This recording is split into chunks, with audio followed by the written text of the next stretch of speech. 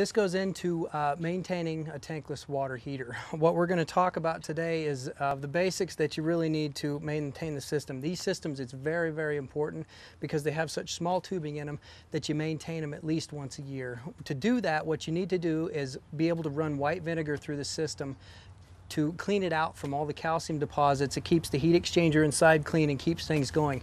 Also, you'd want a certified guy to come in and check gas pressures and make sure it's burning clean, i.e. carbon monoxide, to keep it from being harmful. This one being outside, it's not so critical, but it really does help to maintain the gas burning of the system because it could end up with hot spots, and that can wear your heat exchanger out.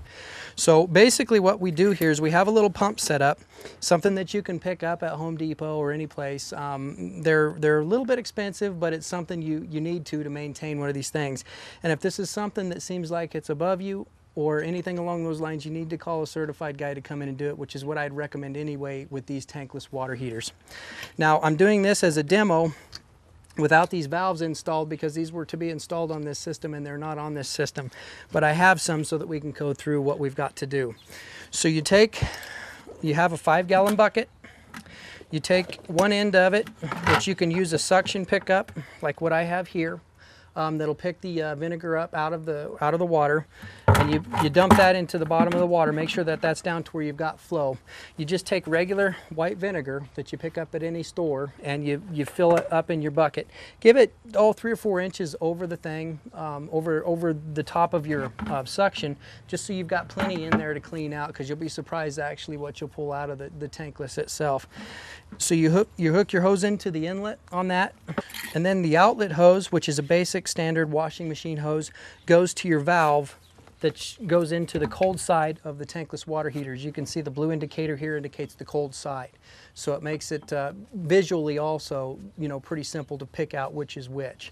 Now, the next thing you want to do is make sure that the water is shut off to the unit itself. You do that by turning this valve. That was actually in the on position. So this is the off position when it's 90 degrees. When it's this way, it means that the water is going to pump through and up and into the unit and then back out. That's what you want. Now, also, with this valve here can close and open. With this valve closed, you're not going to pump anything through. So basically, it completely isolates what you're doing right now. No water can come in or out of the system. A lot of these pumps need to be primed. What priming means is they need to have water put into them before you turn them on. So what you have to do is leave this cracked wide open, and go ahead and run some water back in until you see water bubbling out into your barrel there.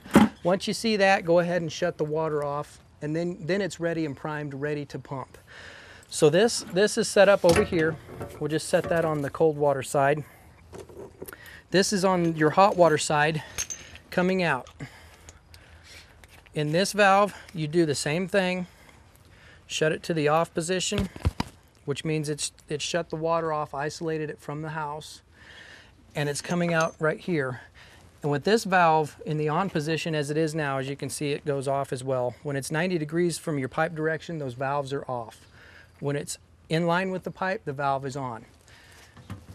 Now you're ready to begin pumping. What you do is you stick this outlet back in to your bucket. So you have 2 hoses coming out of your bucket. One of them is going into your pump and out to your cold water side. And one of them is coming out of your hot water side going back into the bucket. And then what you do is simply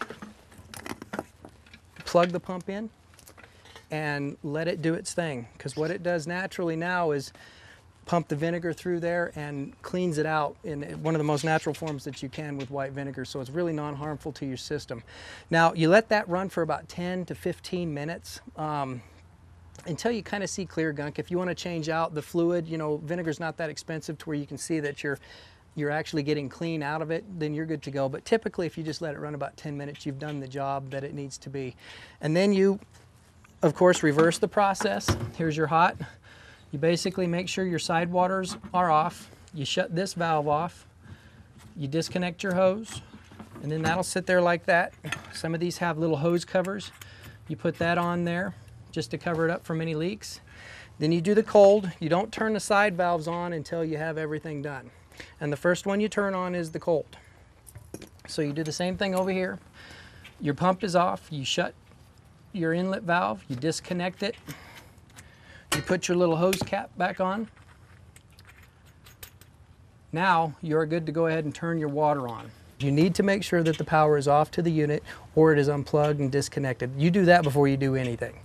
Power is very important. If you do not disconnect the power in the unit, you can harm yourself or you can harm the unit itself. So it's very important that you shut the power off before you do anything. Now, you go ahead and turn the water on before you turn the power back onto it or plug it back in, and you let the system flush into your sink or wherever. You can let it flush, and it flushes out the vinegar is what it does.